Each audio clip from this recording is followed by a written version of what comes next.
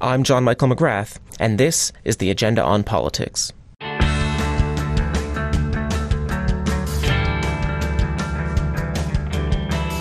If there's one thing Torontonians seem to complain about the most, it's the TTC. There are the political battles, like whether or not to build a subway over an LRT in Scarborough. And then there are the everyday frustrations we all deal with, from service disruptions to the crush of people at Bloor Yonge Station during rush hour. If you've been there, you'll know the feeling of seeing hundreds of people lined up along the subway platform, perilously close to the edge. You'll never get politics completely out of transit planning, but I think more weight has to be given to processes that are in place. That's Andy Manahan, Executive Director of the Residential and Civil Construction Alliance of Ontario, or RCCAO for short. Their newest campaign asks, will someone be hurt or killed before Toronto builds the relief line? Andy's going to tell us in a moment why that's not alarmist. I've known Andy for a few years. He's advised governments and is a frequent public speaker and writer on transit and infrastructure issues. We dive into the relief line, high-speed rail, and transit politics in general. And for those of you asking why we're so Toronto-centric today, we also get into the reasons transit priorities in Ontario's capital city are so urgent for the rest of the province.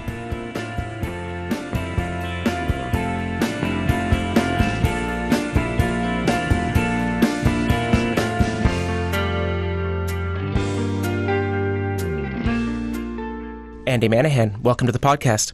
Great to be here. Thank you. Let's start off with the basics. Give me the RCCAO's pitch for why the downtown relief line should be the number one priority in this election. Sure. Well, the relief line has been on the drawing board for over a century in various forms, and it's one of those projects that, due to perhaps recessions in the 1930s and economic slowdowns in the 1990s, for example, it has tended to slip down the ladder. I think with the growth we're seeing in the downtown core, not only office buildings, but a lot of people living downtown and certainly high-rise developments, the need is even more urgent right now for a relief line to take pressure off actually the entire network of the TTC. What we saw in late January was a situation due to a number of circumstances where safety was a major concern. If someone had been pushed over the edge, for example, there could have been a serious injury or a fatality. So this isn't the only reason for the relief line, but I think it brought into crystal focus that there is an urgent need to try to expedite construction of the relief line.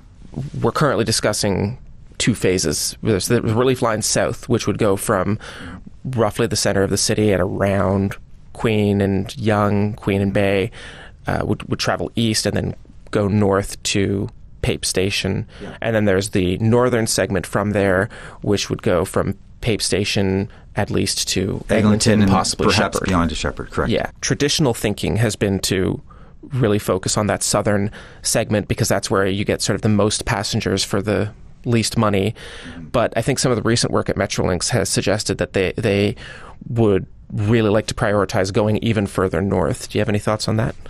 That is a relief to see that, if I can use that pun, because really in the past, the small U, Eastern U, has been talked about, and we need the bigger extended arm U, really going up to Sheppard eventually. But going to Eglinton would, again, take pressure off the Eglinton Crosstown line and also have the network benefits for the Yonge line, as well as, obviously, the Bloor-Danforth line. And in the politics of this city, it may be easier to build a $10 billion subway line that goes to Sheppard than a $5 billion subway line that just goes to Danforth. Mm-hmm. In my question, I called it the Downtown Relief Line. You are, I think, deliberately referring to it as the relief line. Dropping the downtown, is that deliberate? It is deliberate. People like Ed Levy a number of years ago were using the phrase regional relief line because that connotated that this was something that would benefit the whole network. I think there's a perception, and that's probably one of the reasons why the relief line has slipped down the priority ladder, so to speak, is because when you use the phrase downtown relief line, there's a perception that it's only going to benefit riders that live somewhat in the core. And really, even if you live in the downtown and you never took the relief line, it would benefit suburban transit riders more so than those living downtown. And I think that's one of those misperceptions that we're trying to clarify. Sorry, you mentioned Ed Levy there. Let me back you up a little bit. Tell me about Ed Levy and what he has written. Ed Levy wrote a book a few years ago. I think it came out in 2015. It was originally sponsored by the Neptus Foundation, entitled Rapid Transit in Toronto, A Century of Plans, Projects, Politics, and Paralysis.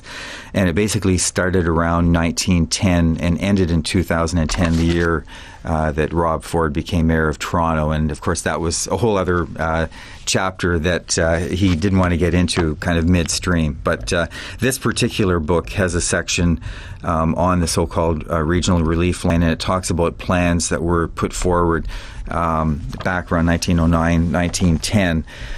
One of the reasons for streetcar subways, as they were then known, was because the transit system in Toronto was owned privately, and those owners had rights to all surface routes, the streetcars that we had. So eventually the system that we saw starting in the early 1950s with the Yonge line, basically from Union Station up to Eglinton, where we are right now, was done as a subway, because that would get away from that kind of private sector hold that was held. The book does talk about some original designs. It was referred to then as the Queen Street subway. It was, again, a streetcar subway which would have run under Queen Street. There's different plans that have come forward over the decades, but it was basically going to be another U, similar to the Yonge University line, but a larger U. And there was various alignments that have been proposed over that period of time. The headline on your website for this campaign, trying to make this a provincial priority in this election, says, "Will there be a serious injury or fatality before transit riders get some relief?" Are you being alarmist?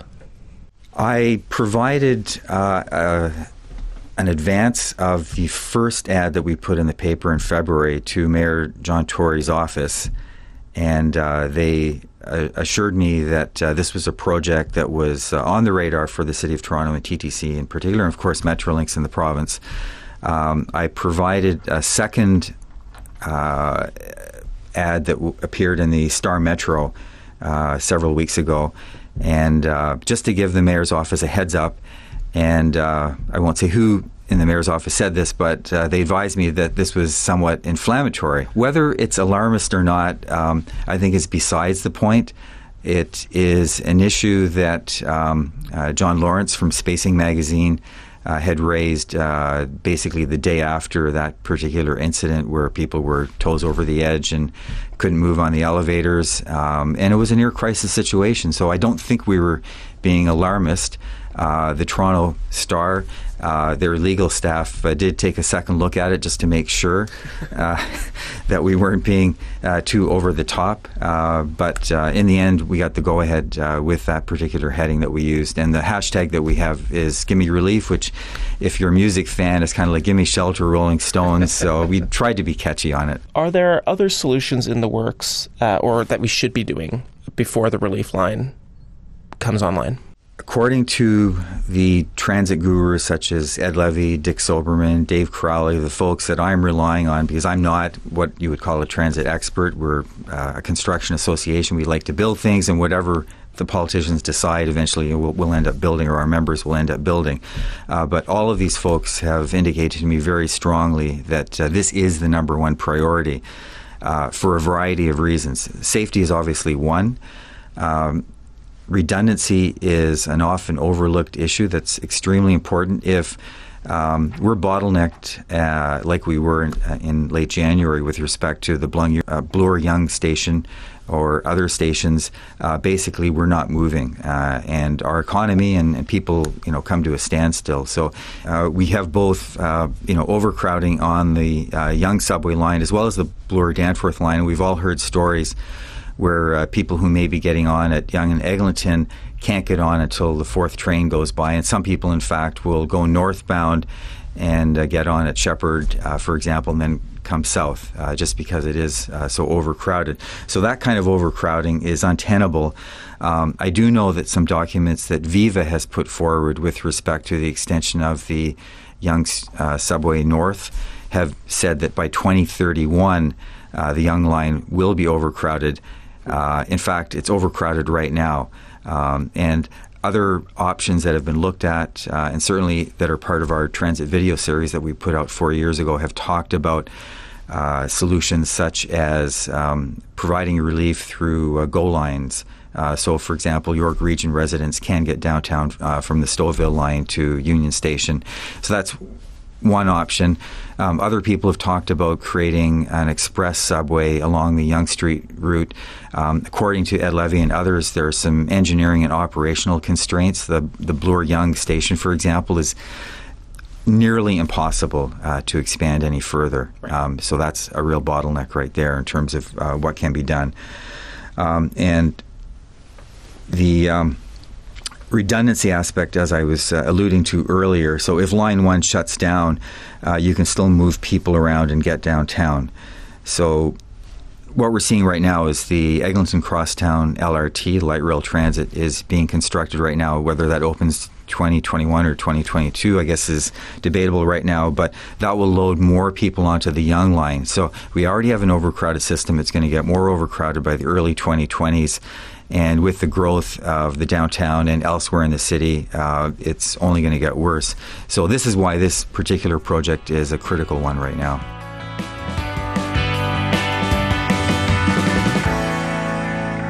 Hi, everybody. We're just breaking into our conversation with Andy Manahan to speak with Leanne Kotler, one of the producers on The Agenda with Steve Paikin. Leanne, welcome. Hi there. Who do you have on the show tonight? We have Don Drummond on. For those of you who don't know who he is the rock star of the economics world. Dalton McGuinty commissioned him to write a report that is called the Drummond Report about how we can make Ontario economically viable and sustainable in the public sector. And that was way back in 2012. So 6 years later, what happened to the report? So we asked the author himself, how much did the Liberal government follow his recommendations? How much did they not? And the questions we put towards him are we on track to be economically sustainable, given that the budget has what many people are calling so many freebies? So really, what is the economic temperature of Ontario? Is it as healthy as Kathleen Wynne might suggest? Is it a disaster, as Doug Ford might suggest? So heading into the election, we give people the lay of the land so they can make an informed decision come June. Well, I think our listeners would like to see that, and it'll be online later tonight, and they will be able to watch, of course, at 8 o'clock on The Agenda. Leanne, thanks so much for your time. No problem.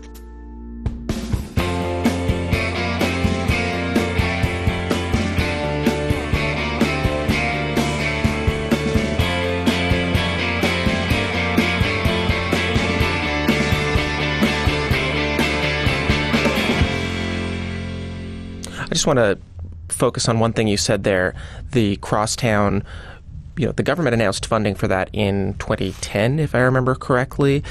It will not open until 2021, 2022. The Crosstown, I think, arguably is a less complex transit project than the Relief Line is going to be. The Relief Line is going to be tunneling through some of the oldest and densest part of the city if we build it. There's no way that even if we had money on the table today, it's 2018, there's no way a Relief Line would open before 2028, realistically. Correct. I mean... So what do we do? Yeah. and like, no party has... I should say the New Democrats have put the Relief Line in their platform. Right. I suspect it's going to feature in the Liberal platform, but it wasn't in their most recent budget. Mm-hmm. Are we looking at a crisis in the 2020s, one way or another, even if we could build the Relief Line today? There are certain short-term improvements can be made. Certain station platforms can be widened, so there are ways to alleviate some of the pressure, but it's only going to get worse. Whether you want to call it a crisis or words that may be perceived as inflammatory, that's possible. Some of the public meetings that have been taking place already with respect to the Relief Line South have talked about having to go very deep into bedrock for this particular subway project. So you would avoid the utilities. That's a benefit because most of the projects, like the Shepherd subway, were basically cut and cover. It was light sand. So it'll be a different kind of tunnel boring that was done in the past. I'm encouraged by folks like Elon Musk that are looking at new technologies for tunnel boring that may speed the process up. And one of the things that our organization was doing last year as a labor management alliance was asking universities whether they could investigate for us what other jurisdictions were doing with respect to new technologies to try to accelerate and speed up the process. We spoke to U of T and Ryerson, McMaster, and some others. We wanted to create a competition out of it, but it ended up being a little bit too bureaucratic. Initially, we were saying, would consulting engineers do that? But they really wouldn't want to get involved with that kind of competition unless there was some guarantee that they would get the work at the end of the day. So we kind of put that one aside and decided in 2018, let's start a marketing campaign, which we've done with the ads and social media with the Gimme Relief tag and so forth. Right. Just in terms of some of the other alternatives that have been proposed, I mean, what we are really talking about is a peak load problem there, the morning rush hour, and for a relatively narrow span, like 15, 30 minutes at Bloor-Yonge Station is the most dangerous time. Other people have simply proposed giving discounted or free fares at off-peak times to get people to commute at different times. Would that either delay or reduce the need for the relief line? There are lots of little things that can be done, certainly encouraging seniors who don't have to be, at a workplace, let's say, first thing in the morning, to ride mid-mornings or mid-afternoons is one way that would help. Reduced fares, potentially, depending on who your clientele is, but I believe seniors already have discounted passes. Mayor Tory did provide for free transit for those under 12, and that's in essence been a good thing, arguably, but it's also created a problem with respect to the revenue that's generated because there has been some slippage with respect to does that person look 12, 13, 14, 15 kind of a thing. So there are always going to be some side effects with respect to programs that are related to fares. I think we are looking at an integrated fare system right now with respect to trying to link TTC with GO, and I think those sorts of initiatives will be helpful. If you can have a reduced fare on the GO system, that will encourage some people who might only ride the TTC because the GO fares are too expensive to consider GO as an alternate way to get in. So lots of little things are going to help in the long run, but the bottom line is we really do need to build this subway project. I wanted to pull out just a little bit and talk a bit more about what's going on in the region. We've got the crosstown being built, as you say, just, there's a giant pit just a few hundred meters from us. The mayor is committed to smart track. The folks at Pearson want to develop the airport into more of a regional transit hub. Are we biting off more than we can chew? Does the city have too many transit projects going on at the moment? There's a history in Toronto of not being able to deliver a number of projects at the same time, but our more recent experience has been that we can do two projects at the same time. So last December, the Spadina subway extension was opened, and we were working on the Eglinton Crosstown at the very same time. So, maybe we shouldn't be, doing 5 projects at the same time, like a Madrid might be able to do, that continuous program. But there are things that we need to be thinking about long term. So there are obviously consultations right now about Relief Line North. And I was just tracking social media based on the meeting last night, and one person said, okay, so you're talking about going roughly from the financial core up to Pape and Danforth. But if you have tunnel boring machines in the ground, why don't you keep going north? So those kind of operational things need to be thought a little bit better, I think, in the future. And that's maybe been a challenge that we had in the past. Like Shepherd, whether that should have been Shepherd East into Scarborough, like a subway or an LRT, that can be debated. But we should have been doing something to have a more continuous expansion program. That should be a fundamental principle that other jurisdictions have been able to do, and we kind of have a stop-start philosophy. we were talking, I interrupted the flow here a bit, but we were talking about some of these other regional projects. Why won't they deliver the relief that the relief line will? Pardon the pun. Well, there are lots of other regional projects. Mississauga is looking at Hurontario, and that was to go all the way to the downtown part of Brampton. Hamilton is having its share of politics with respect to the LRT, and I noticed Doug Ford said, if you councillors can't figure out what to do there, you're going to get the $1 billion and you can spend it any way you like. Again, kind of a political intervention statement, which may not be the best for long-term planning. Ottawa, I don't want to get into the history, but there's a lot of debate and going back and forth vis-a-vis east-west, north-south kind of alignments. But their BRT in Ottawa was very successful, and I think that's a good model. We're going to see a similar BRT project in London, Ontario. And then, of course, the last but not least is Kitchener-Waterloo area is building the ION as an LRT, and I think the next phase after this will be a BRT connecting to Cambridge. So lots of really good regional projects across the province right now. But none of them serve the purpose of relieving the TTC system. No. And I should say that, again, the gurus that I've spoken to, some of the projects that seem to be politically motivated, such as high-speed rail,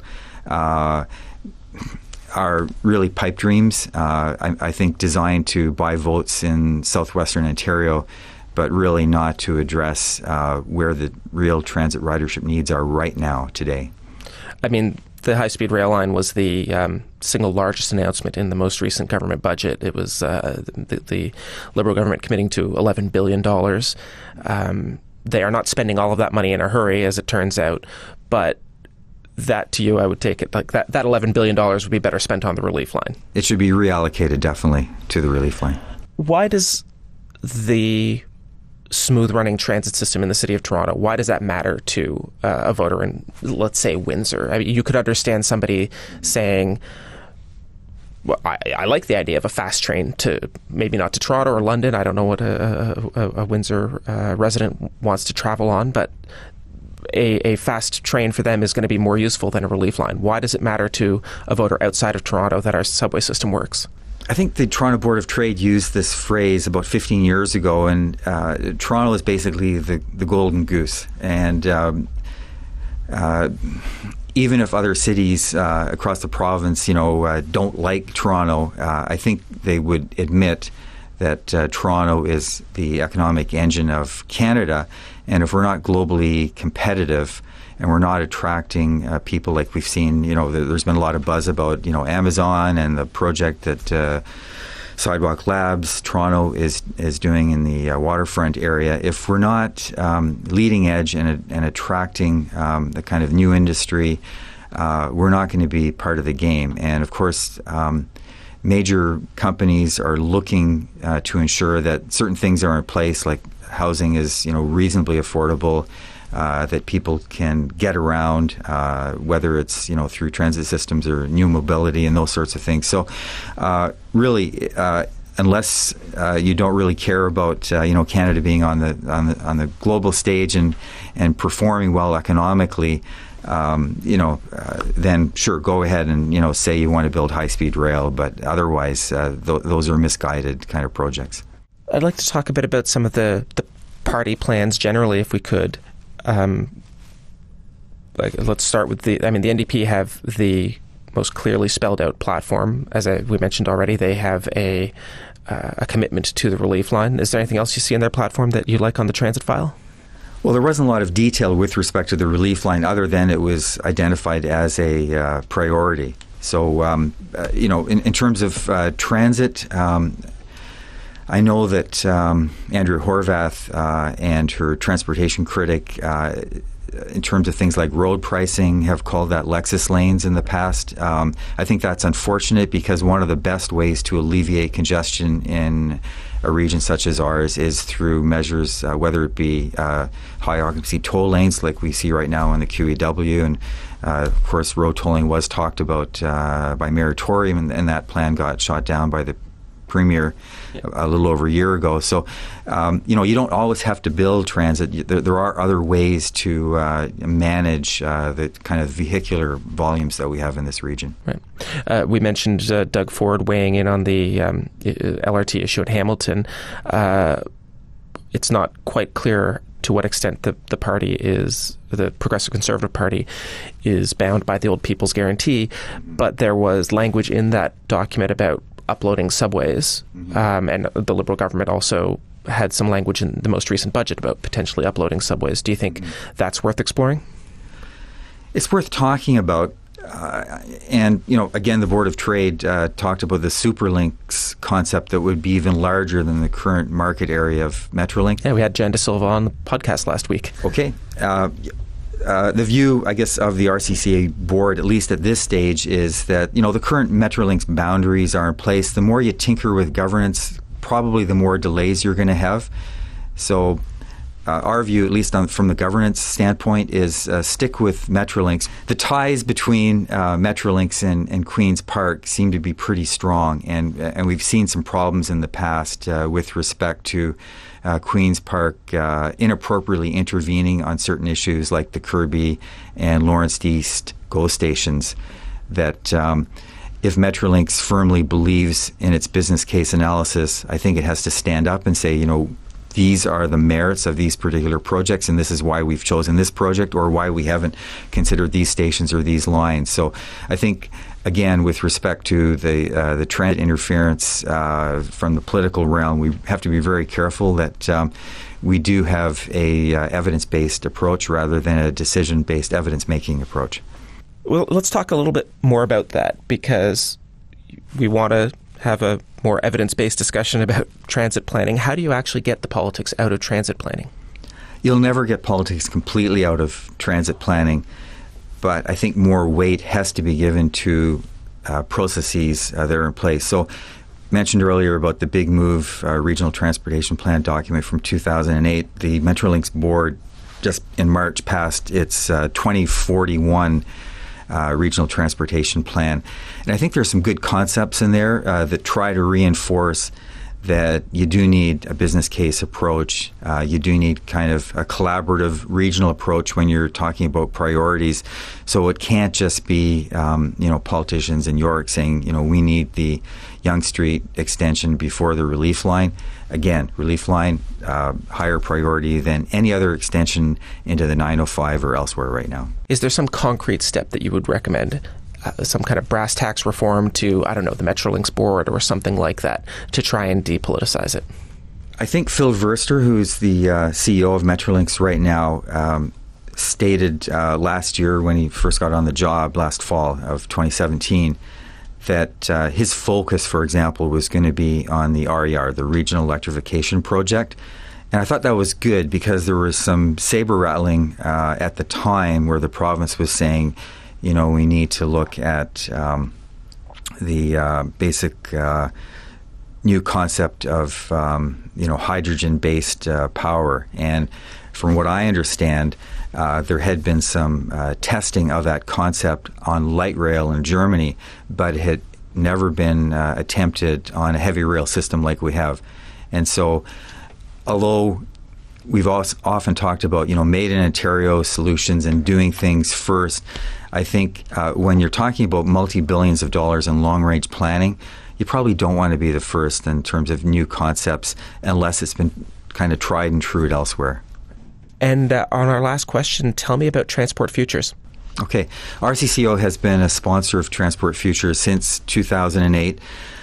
There's usually 2 events per year. A number of them have related to mobility pricing, where we bring in speakers from both Canada and internationally, and they talk about what they've done to improve mobility, such as funding, governance, all those sorts of really good issues. Because this is an election year and the province is going to the polls on June the 7th, Transport Futures will be having a debate with all 4 parties on May the 14th, and that'll be taking place at Innis College, U of T. And really pleased that the moderator for that event will be TVO's own Steve Paikin of The Agenda. All right. On that note, Andy Manhan, thank you so much for coming in today. Thank you so much for the airtime.